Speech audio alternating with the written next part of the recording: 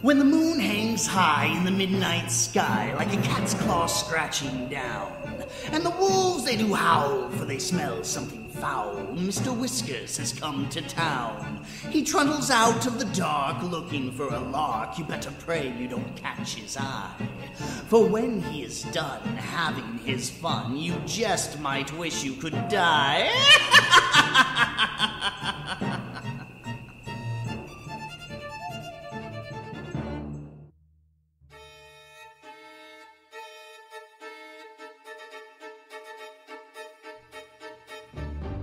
Good evening, kitties. This is a very special episode, so I'm going to try and make this short. Tonight's episode of Twisted Teatime is brought to you in part by you, the listeners. If you want to help this show, well, share us or go on to iTunes, Stitcher Radio, or wherever you get your podcast goodies, and give us a positive review. That'll help us grow and help us get the word out to others who are looking for prime quality horror narration. If you want to contribute in a more financial nature, then go to www.patreon.com/themadcatter and sign up for one of our monthly subscriptions. It goes a long way to keeping this show going, as it's largely paid for out of pockets, and these pockets aren't exactly overflowing with the greenbacks. Now, that said, without further ado, on with the show! Oh, fuck. Shit. Fuck. Oh, God.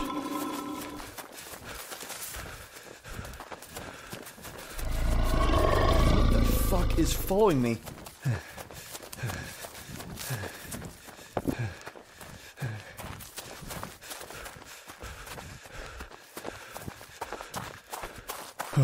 Oh, thank God. Ah! What in the 15 hells? Goddamn kids don't even know how to knock. You made me spill my drink. Huh? What? Sorry, I was being chased by a fucking monster. Monster? Let me see. Oh, that's just a rumplepuss. They're quite harmless so long as you can outrun them. It didn't scratch you with its claws, did it? What? No. Thank God, no. Ah! Excellent. Their claws are coated in a rather intense poison. Takes a bit to kick in, and it doesn't quite kill you, but the pain is absolutely excruciating from what I hear. One moment.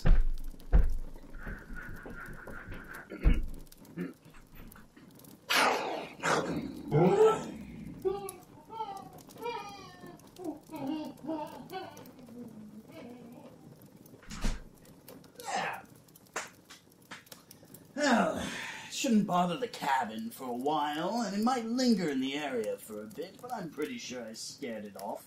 Still, you may want to take a load off and make yourself at home for the time being. Thank you, mate. So, what brings a backpacker from down under to this wretched, beast-filled valley? I'm on vacation. Vacation? Do you like fruit? Because I think it's safe to say your vacation went a little pear-shaped, especially if you wound up in my valley. Your valley? You told that thing off somehow. Are you able to control them or something? Or something. Let's just say they leave me be. I'm scarier than they are. You are? Indeed. But don't you worry, I'm on vacation too. Now, I need a little more tea, since I seem to have spilled mine. That's rum, not tea. I can smell it from here. Rum, tea, it's all the same to me. Mate, that makes absolutely no sense. I often don't. Now, you look parched. Want a drink? I have a fully stocked bar, and you might as well make yourself comfortable. Yeah, sure. That'd be great. I could use a drink after the day I've had. Excellent. What's your poison? Jaeger bombs, maybe? How about a Carlton Dry, or even a VB? Hell, anything at this point. There is something out there trying to eat me. So being in here and drinking some alcohol sounds like a fantastic idea. Huh. All right. I like the way you think. I'll make you a Jaeger bomb, considering I detest Jaeger, and I need to deplete my stock.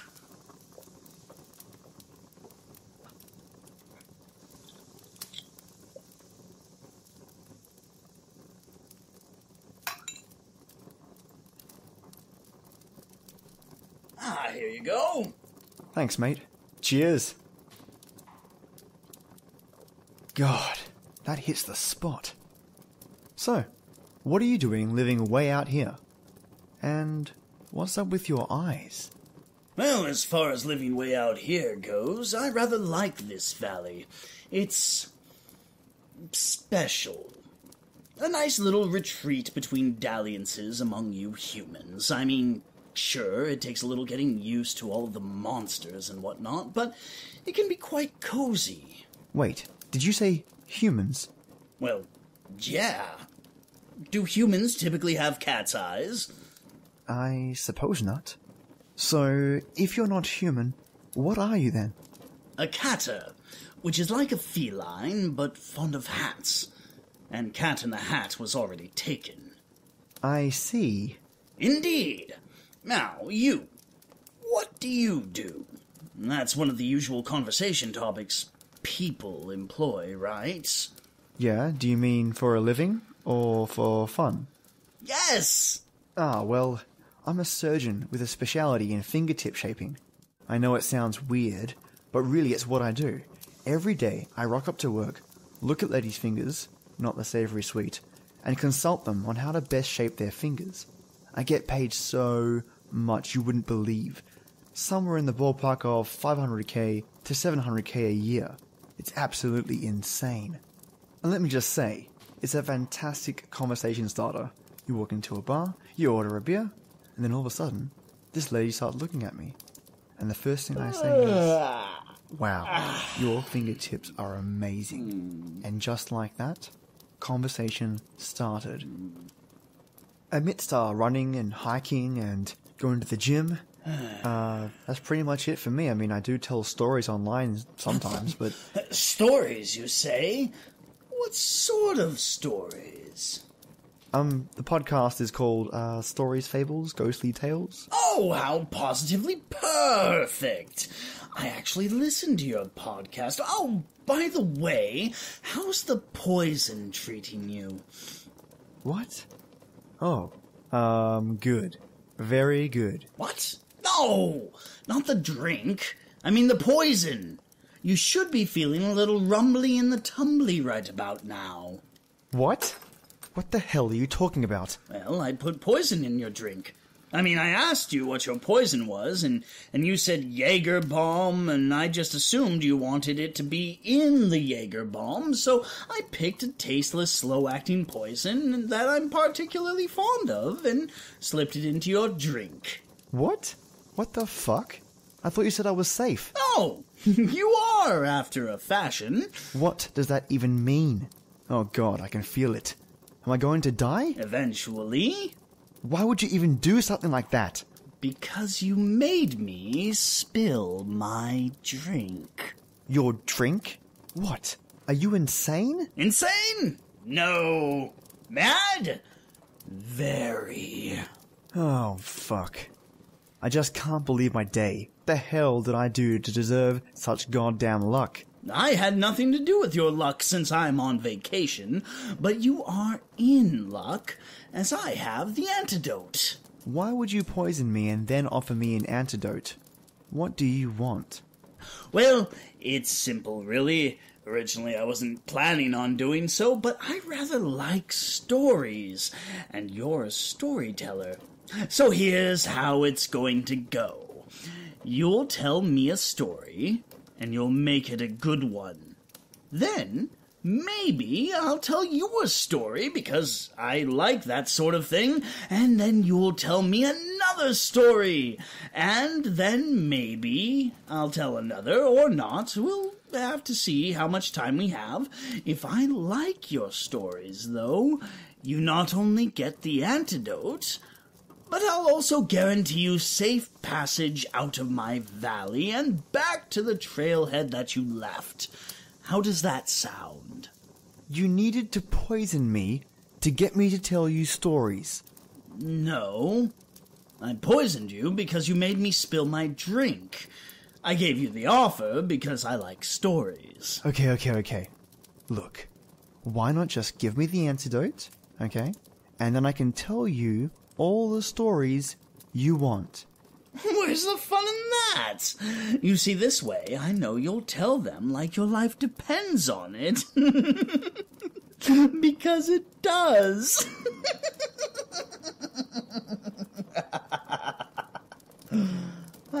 You are off your fucking rocker, mate. Perhaps. So what do you say? Deal? Time's a ticking.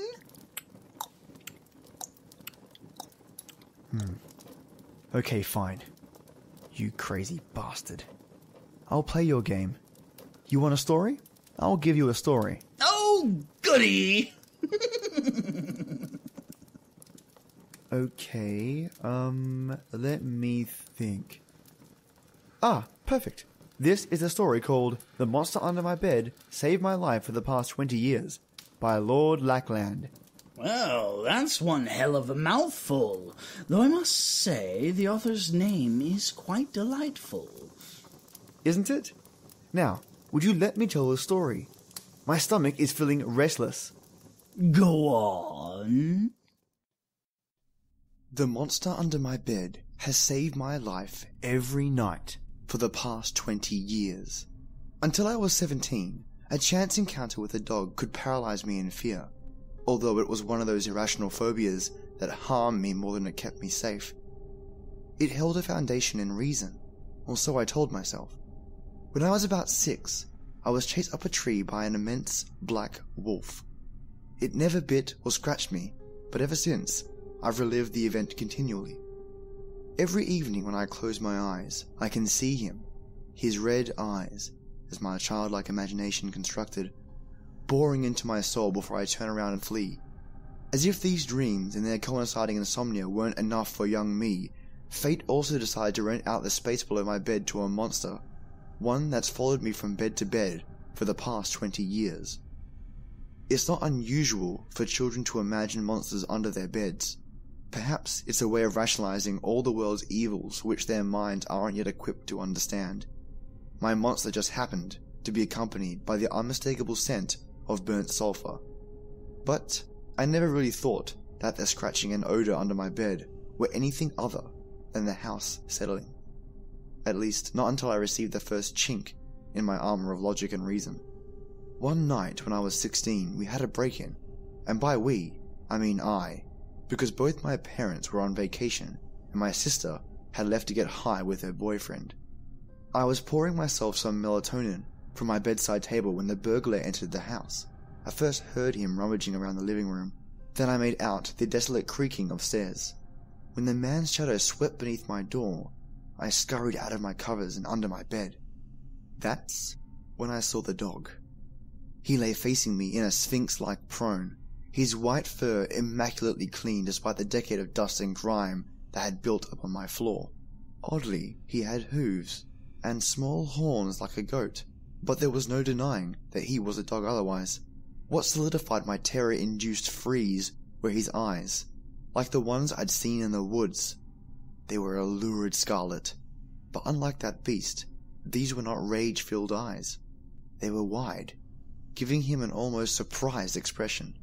When the door opened, he snapped his head in its direction, and a large hoof slammed against my face in time to suppress a scream.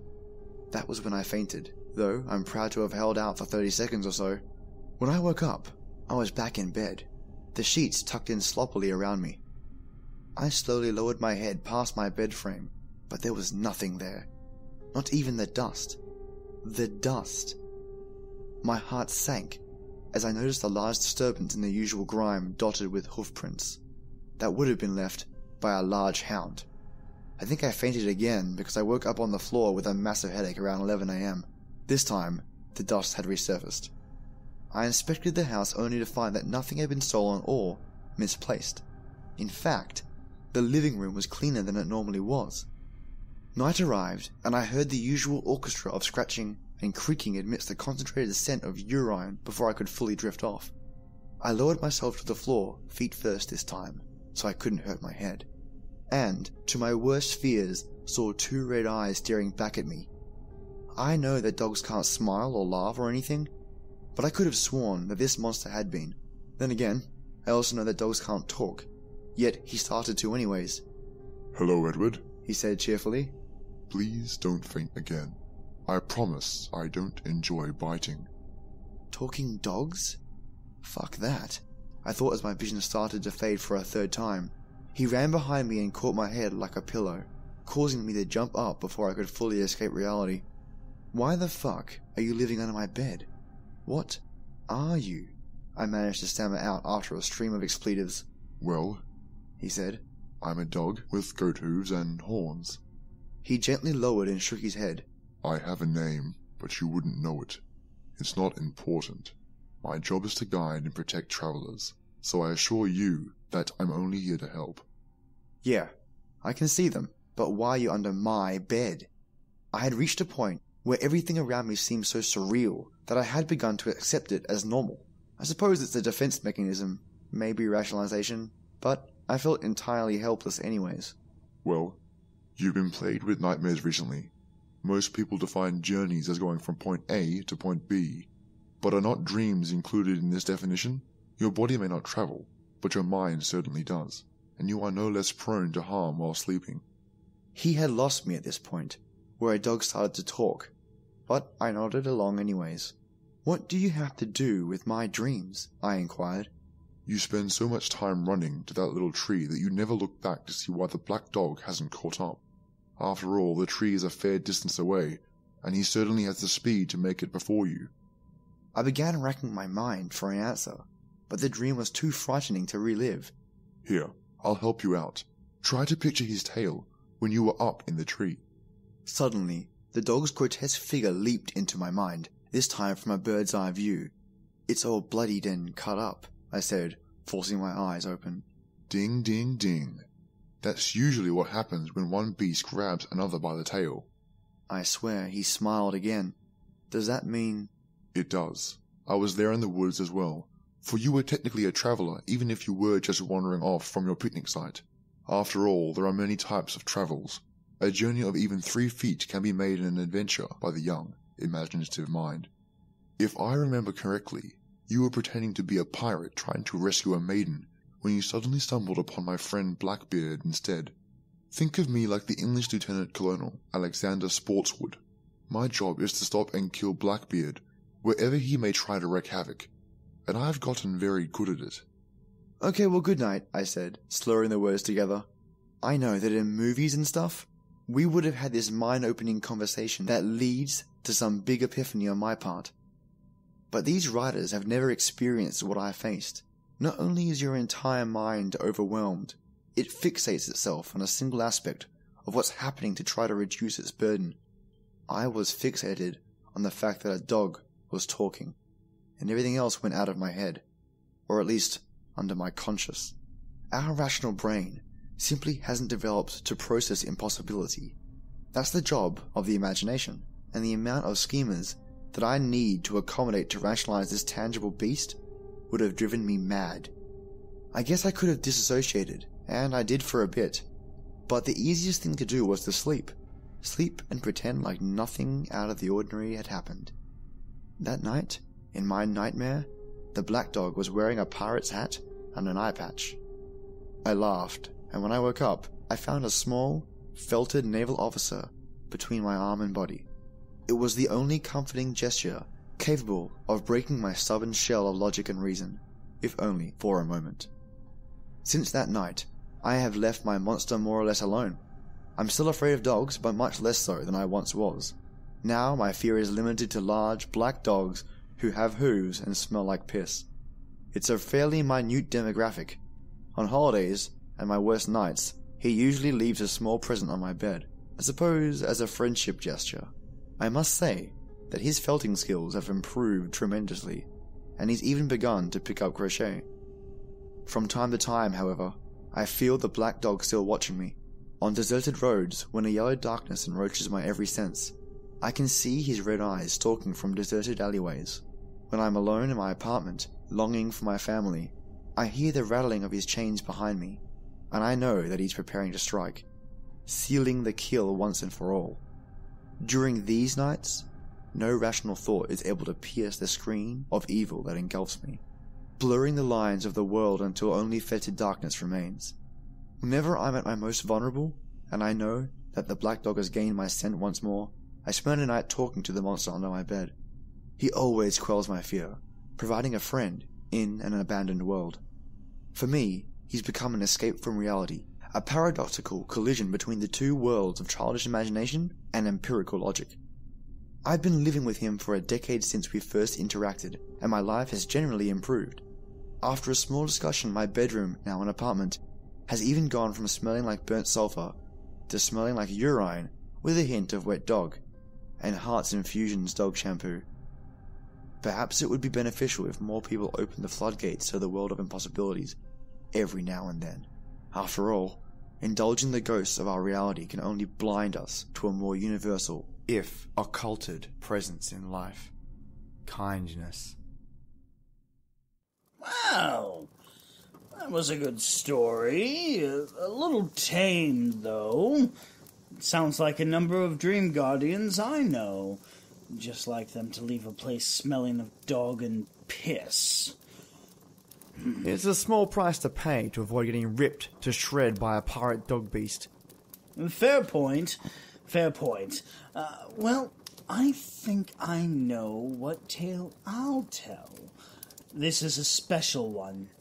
You could say it involves a family of mine, after a fashion. Wait, there's more like you?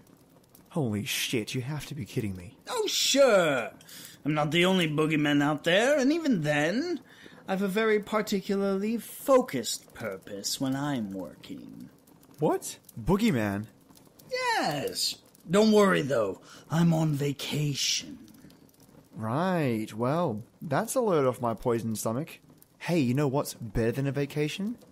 The cure to a debilitating poison. Yeah. Isn't it? Now, this boogeyman, well, they're a guardian of sorts, much like your horned, hoofed dog thing. But theirs is not so happy a tale. I give you The Whisperer of Nightmares by Z.P. Gowdy.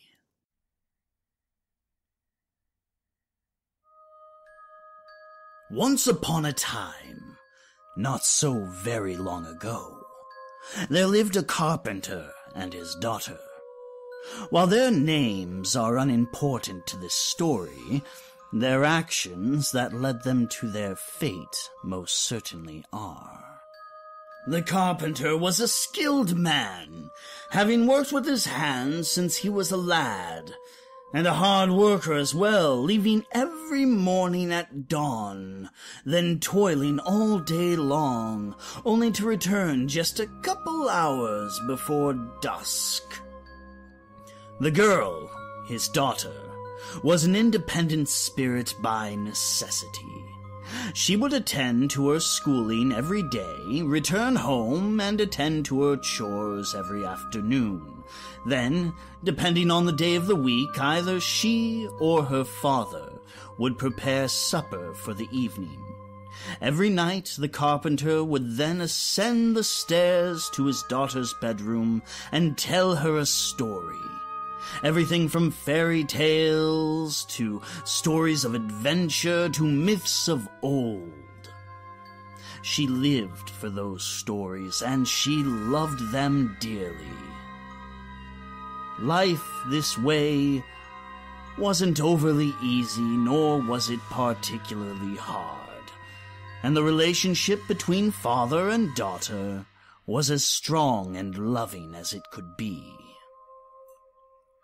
There was, however, a secret, which can be a dangerous thing, for secrets can unravel the strongest of bonds, either through their revelation or the simple act of keeping them. The carpenter's secret seemed simple enough, and since the girl knew of it, she was content that he keep it. For you see, the basement was locked at all times, and he forbade her from ever descending into its depths, especially on those nights when the moon was fat and full, when he returned home late and descended down into the darkness to work on his project. On those nights, his hammers pounded and his saws screamed, and the girl could have sworn that she heard strange whispers. The girl did not like those evenings. She did not like them at all.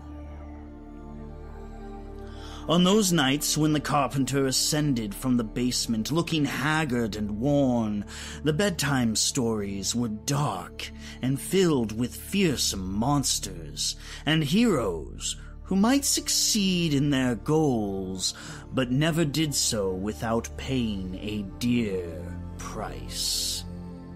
Whenever her father told these stories, he always finished with, "Remember, girl, when the shadows are thick and there are nightmares around, make not a whisper, make not a sound." The girl did not like those stories. She did not like them at all. Then, one fateful evening, when the moon hung fat and full in the night sky, rejecting the light and sending it back to the earth, the pounding of the hammer, the screams of the saw cut off, followed by running footsteps somewhere in the house and the slamming of the front door. In the fearful silence that followed, the girl wondered if she had heard a scream as the sounds of working stopped, and thought she would ask her father about it when he came up to tell her those dark and dreary bedtime stories. But her father did not come upstairs. She listened to the clock tick out a beat for the minutes to march to, and kept waiting for her father to do what he had done every night for as long as her young mind could remember. But her father did not come upstairs. She crept out of bed and made her way downstairs towards the kitchen, where the entrance to the basement stood, unlocked and open. Something it had never been before. There was a trail of something wet and dark, leading from the basement to the front door, something she had never seen before. There was a strange, hoarse, rasping sound coming from the darkness below, something she had never heard before. She called out for her father. The rasping sound stopped, and something moved in the darkness. But her father did not come upstairs. She tried turning on the lights. The bulb flickered, then popped. In that brief flash of illumination, the girl thought she saw her father at the base of the stairs. He had looked hurt, and while she longed to run and help him, she was not foolish. So she first got a flashlight from the kitchen and shone it down ahead of her. There her father was, crumpled against the wall at the base of the stairs, and he looked terrible. But at least he appeared to still be breathing. Quickly, the girl raced down the stairs to her father's side. He stirred, and when he saw her frightened face, she saw fear cast upon his as well. He looked around carefully, worriedly, and tried to stand but couldn't, so great were his wounds. "I'm sorry. I'm so sorry. I tried to keep it closed," he said in a strained voice. The girl's eyes followed her father's gaze, and she let out a gasp. There, in the opposite wall, was a strange archway of black marble. Peculiar writing was carved into its surface, and those runes pulsed and glowed with a sickly green light. Before the structure stood a ghastly table that bore leather straps and sinister stains. The girl did not like that arch and table. She did not like them at all. "I did it for you, daughter. To keep you safe," the carpenter said, clearly growing weaker. He was clutching something sticking out of his side, and the floor was wet and sticky around him. "I had to keep it closed, to keep them sealed away. But I couldn't complete the ritual, and the sacrifice escaped." The girl watched as that pulsing green light flared brightly and then died. "Remember what I told you, girl. When the shadows are thick and there are nightmares around, make not a whisper, make not a sound." Darkness began to fill the center of the archway, spreading across its surface like spilled ink, and the shadows around them seemed to stretch and grow, encroaching on the suddenly feeble beam from the flashlight.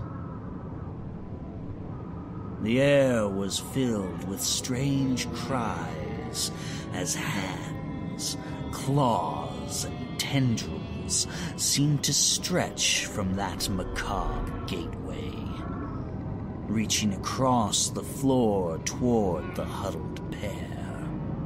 The girl tried to help her father up, and he tried, weakly, to push her away. The carpenter struggled to stand, facing the monstrous limbs. Take me and leave this place. I will be your vessel." The girl heard whispers now, loud and clear among those cries, such horrible whispers that told of such terrible things. The inky hands, claws, and tendrils seemed to grasp at her father, but they didn't pull at him. They seemed to plunge into him. "No," came the soft, fearful voice of the girl. She had made a whisper. She had made a sound. Faced with a young body, a healthy body, one not weakened by age or wounds, the nightmarish limbs recoiled from the carpenter, who fell to the ground, too weak to stop what was to come. They lunged for the girl, grabbing her with hands, claws, and tendrils. When she opened her mouth to scream, they filled it with their whispers. Her eyes turned black as the light was snuffed from them, replaced with the darkness of nightmare. Her skin turned pale as the warmth was flushed from it, replaced with the cold of fear. She fell to her knees, her body writhing and spasming as she struggled to contain thousands upon thousands of nightmares, all vying for control of their new vessel. With the last of his strength, the carpenter held his daughter down and drew strange markings onto her forehead. She thrashed and writhed, screeched and cried, and when the final marking was done, she lashed out at her father with such power that his head struck the wall, and he fell, never to rise again. Seeing what she had done, and filled with pain and fear and loss, the likes of which she had never felt before, the girl fled into the shadows.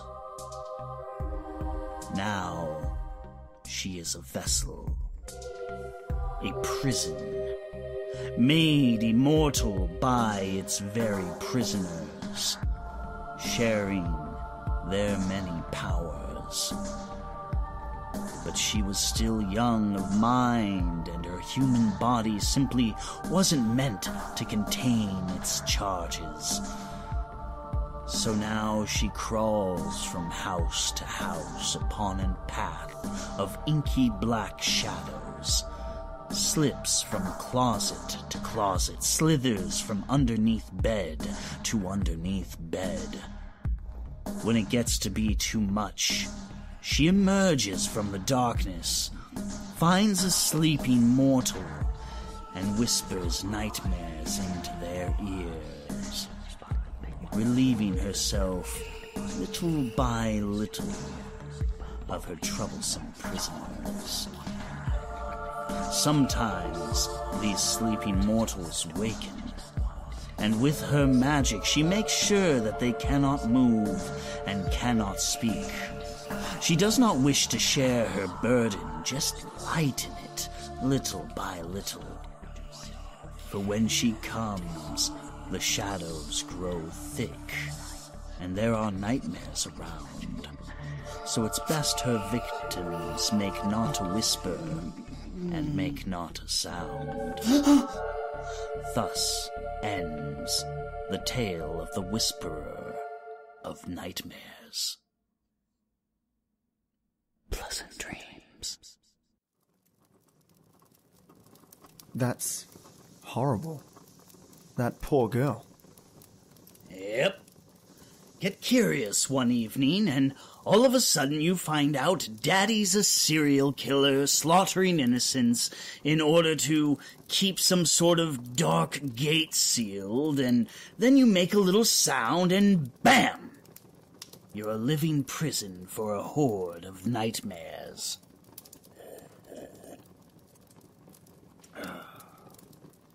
In fact, think of her as a tea kettle. It gets to boiling, and suddenly that shrill whistling sound fills the air. So you take it off the stove, or you pop the cap and let off some steam, and the sound goes away. Her feeding nightmares to mortals is basically that. Huh. I see. And she's never on vacation. Right. Well, my turn then, I guess. If you're wanting something a little less upbeat, I think I know the one. This one is called My Weeping Watchman by Spilling Skies. The first time I saw him was the Tuesday night, right before my 7th birthday. It was around 11 p.m, and I was too excited to fall asleep. I was thinking about presents and cake and friends.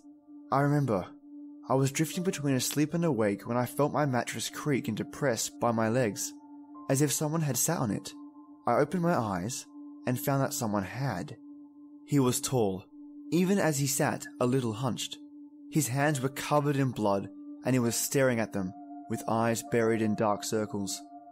And he was crying, silently, but still violently. I sat up in my bed, and he didn't seem to notice. I stared at him, crying for a long time. I don't know why I didn't scream and yell for my parents. There was a stranger in my room, on my bed, after all. I was a stupidly brave and curious child, and watching him, I felt no fear. Eventually, I got tired of his tears. I reached forward and tugged on his sleeve. "Are you okay, mister?" He looked at me then, and I saw his eyes were brownish, greyish, and tired. He didn't say anything. "Don't cry. I'm sorry you feel bad. Do you want a hug?" I asked, because that was what my mum always asked me after I had been sobbing. He kept looking at me without a word, and I took that as a yes.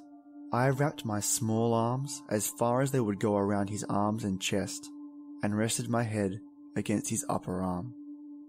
He smelled vaguely of laundry detergent and cold nights. I held him for as long as I could before my arms got tired, humming a lullaby like my mum would do to me. He was crying again, and I felt a tear fall onto my arm. It was warm and wet and trickled down off my arm, falling onto his shirt. Sleep came for me soon enough.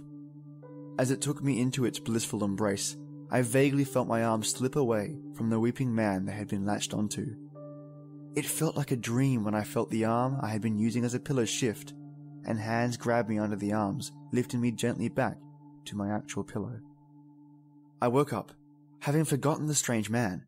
It was only when I sat at the breakfast table that my mother exclaimed at the bloodstains on the underside of my short sleeves that I remembered. I saw her worried face, and babbled about the sad man with bloody hands from the previous night. Her worry turned to slight annoyance as my father laughed indulgently, asking me questions about my late-night visitor. I had a history of imaginary friends, and my mother had hoped I had outgrown them. But she was puzzled about the bloodstains, while my father dismissed it as markers or paint. She and I both quickly forgot, though, as the time for my birthday party rolled around. The birthday went by, and I soon was waiting for the next one. The crying man came and sat on my bed every Tuesday night, and eventually I stopped telling my parents about him. They were getting very irritated and kind of concerned. But they didn't need to be. I knew the crying man meant no harm to me. As the months passed, I struck up a sort of comfortable companionship with him. I would talk to him about my week. I would tell him about my friends. But I never told my friends about him. They'd call me crazy. I'd tell him about my new games and what I'd seen riding my bike around town. Occasionally I'd tell him something cool I learned at school. He usually listened with interest, looking at me with exhausted eyes the color of firewood. He nodded sometimes, but he'd never say a word. And sometimes he'd ruffle my hair or pat my back, and the blood on his hands would come onto me, which I was sure to remove before my mother found out. I grew used to him being there, sitting at the end of my bed into the early hours of Wednesday. And he would always be sad. I mean, sure, every now and then the tears would stop, but his eyes would still be tortured and wet, and his breathing would be kind of hitched and weird. And then his eyes would overflow again, and we'd be back where we started. A crying man and a child trying to console him in whatever way. I tried telling him jokes and funny stories. I leaned against him or patted his arm. I hugged him as much as a pair of small arms could, and told him it would be alright. I always got the feeling he never believed me. And then one day, he smiled at me. A weak, trembling smile, but a smile. I had been telling him about my baby sister who had dumped a bowl of cereal on her head that morning, and he was seemingly unbothered by it, as my parents groaned and laughed. I remember I was laughing as I told him, because to my child's brain that was the funniest thing ever. I could barely get the words out, I was laughing so hard. But eventually I did, and he smiled at me. The slight upturn of his lips shocked me so bad I stopped laughing. He didn't notice, because he wasn't looking at me anymore. He was looking somewhere over my head, and I sat looking up at him, entranced. And then he chuckled to himself, a small, light sound. It made me smile. He looked like he was remembering something, and I was quiet, not wanting to pull him from his reverie. I watched as he closed his eyes and chuckled again softly, tears pushing their way out beneath his shut eyelids. He was sad again, even though he was smiling, and I reached out and took his hand in both of mine. He opened his eyes startled, and as they came to rest on me, I felt something in them I had not felt before. There were still the broken eyes of a broken man, but between the cracks there was now a fierce warmth. It made me feel safe, somehow untouchable. It was right around my 12th birthday when he began to change. He didn't cry as hard anymore, or stare at the red on his hands, usually wide open in his lap. Sure, tears still fell down his cheeks, but his eyes were hard, staring at my window. He would clench and unclench his bloody fists, biting on his lower lip. I dismissed it, though I found it strange. A strange man was bound to do strange things. I still talked to him about all the normal things, but he didn't really seem to pay that much attention. He would just nod, absent-mindedly, when I tapped his shoulder. I didn't really mind. I was fine with him just being there. He was the only one who had never judged me. I could tell him anything. Then came the night I lost him, my secret friend. The night I realized he was more than that, my guardian, my defender. The night he spoke to me for the first and last time. I had been unusually quiet that night, feeling weird about this crush at school. I didn't really want to talk about it, and it must have seemed very unlike me because, for the first time in weeks, my friend looked away from the window and turned to me. I saw the stone in his gaze melt away until there was only his old soft sadness. It was this gentle look of his that prodded me to ask him what I had been wondering for years. "Why is there blood on your hands?" I whispered. He was silent, and his eyes were getting very watery. I tried again. "Why don't you ever wash it off?" He shook his head at me, and his gaze once again became stone as he turned back to the window. I sighed, pulling my covers closer and turning to face the wall. As I settled into sleep, I heard his voice. It was quiet and deep and sounded kind of achy, like when your throat hurts from yelling a lot. All it said was, "I don't want to forget." I looked at him over my shoulder. He was still and stoic, a statue staring at the window, glistening red fingers curling and uncurling. The tears made tracks down his cheeks, and I found myself falling asleep to his breathing, which was steady now. The shatter of glass woke me. There was a black masked man kneeling in the shards. He had a glinting knife in his hand.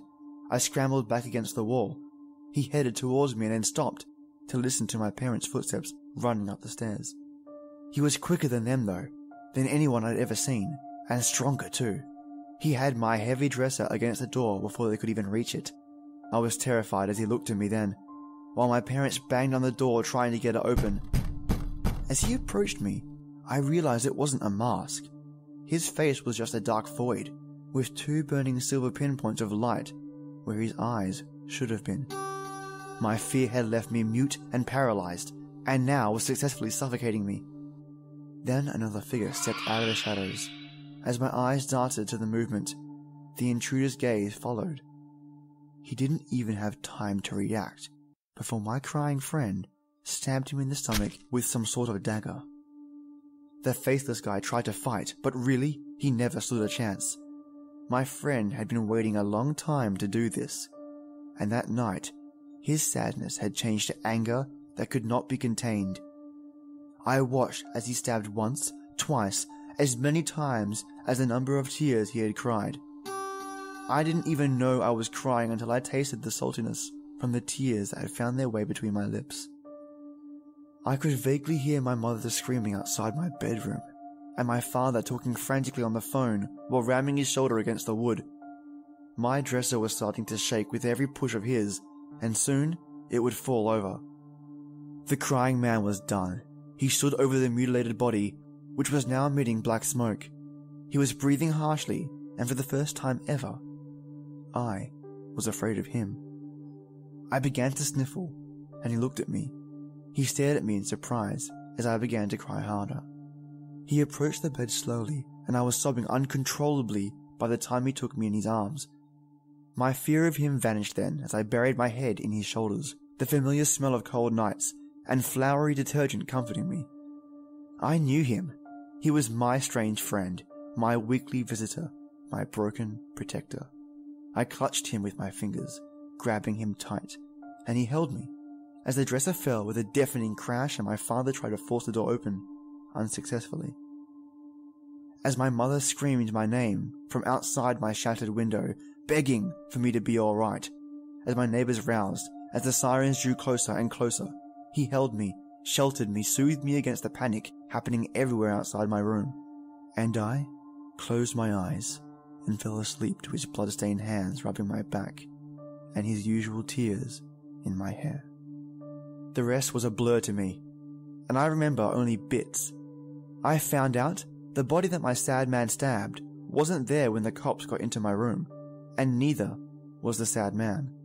There was just me, curled up in a little ball on top of my blankets, sound asleep. My shirt was blood-stained, and my hair was wet. There was glass on the floor, and the jars of seashells I had kept in my dresser had cracked. My parents were crying as they hugged me, but it wasn't the same.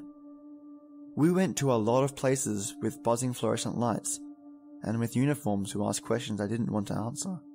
But I answered them as best I could, leaving out my sad man, saying I just blacked out before the dark man got to my bed and remembered nothing until they had gotten to me. I didn't care about it. Any of it. My mind was on Tuesday, wanting to see him, but Tuesday came and went without him. And so did every other Tuesday since then. It's been years since he saved my life, and possibly my soul.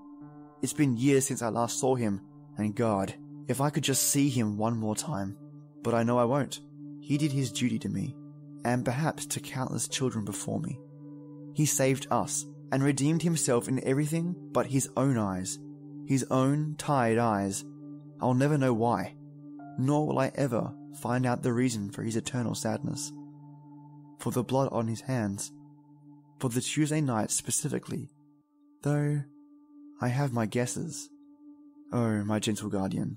My weeping watchman. My old friend. Thank you. I won't ever forget. How positively perfect. Now, you have been an excellent guest, and I rather enjoyed your stories. So here, one last one. Hope that the stomach rumblies aren't getting too uncomfortable. Oh, I'm glad you like the stories. I'm just sitting here, poisoned. Just hurry up. Excellent. Ahem. Once upon a time, there was a visitor to a far-off land. Though I suppose distance is a matter of perspective, but to the visitor, the land was far, far away. This visitor loved nature and decided to explore the hills and valleys this land had to offer. He got all his hiking gear together and set off, but somewhere along the way, he got lost, and soon found himself in a very dangerous place indeed, which by itself wasn't too bad, at least not until he got chased by the dreaded and venomous, or is it poisonous? Rumplepuss!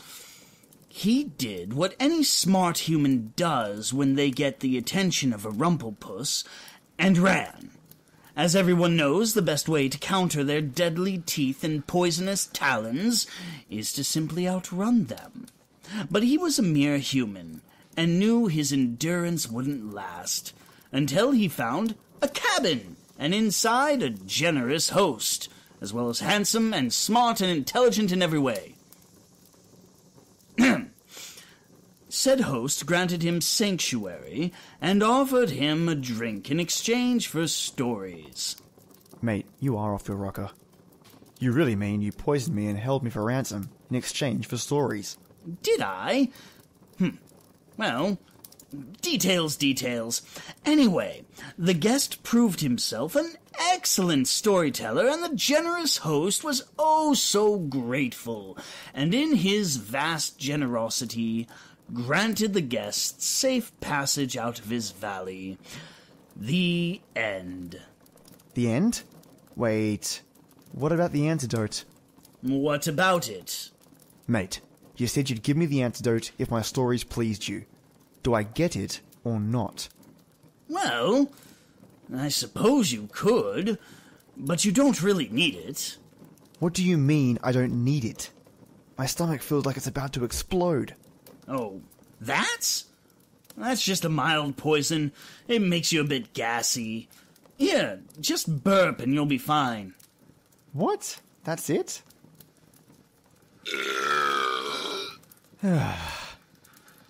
You said I would die from the poison. What the hell, mate? No, I said you'd die eventually, like all mortals. How you choose to interpret my words is utterly your own fault. Why? Why the hell would you even do something like that? You're a bloody nutter. Because you made me spill my drink. Are you fucking serious? Am I free to go? And will I be safe? One moment.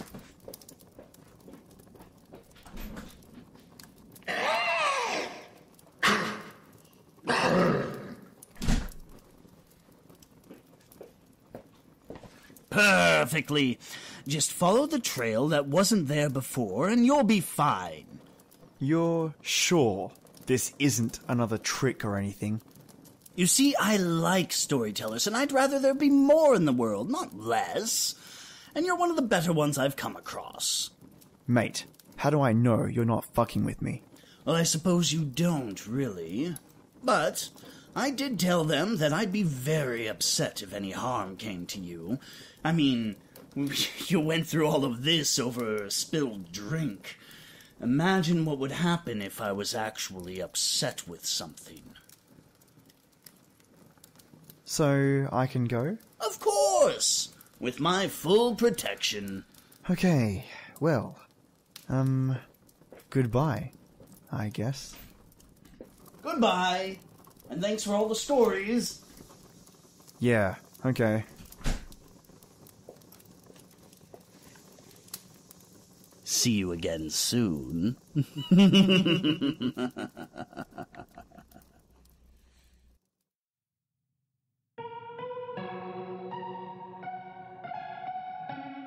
This week's podcast shout-out goes to, once again, Stories Fables Ghostly Tales, who, in case you never gathered, was tonight's co-star. That's right, the backpacker from Down Under is none other than the host of Stories Fables Ghostly Tales himself.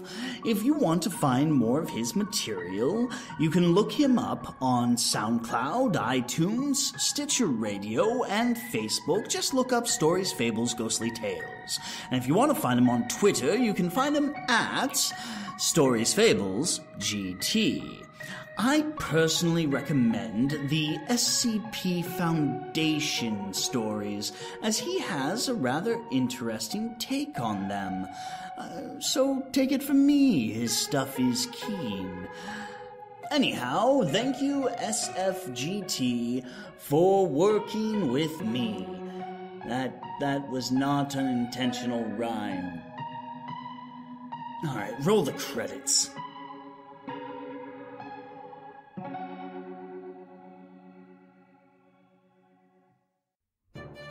The Mad Catter presents Twisted Teatime is copyright 2017 by Z.P. Gowdy. All stories are the properties of their respective authors and are obtained via direct permission, Creative Commons, or they're simply public domain. Twisted Teatime is executively produced for RenegadeRadio.com by Charlie Renegade. You can listen to Twisted Teatime on RenegadeRadio.com Saturday nights at 9:00 p.m. Pacific Standard Time. Music for Twisted Teatime is used courtesy of Kevin MacLeod and Incompetech.com. Jason White at SoundCloud.com/angels-of-despair.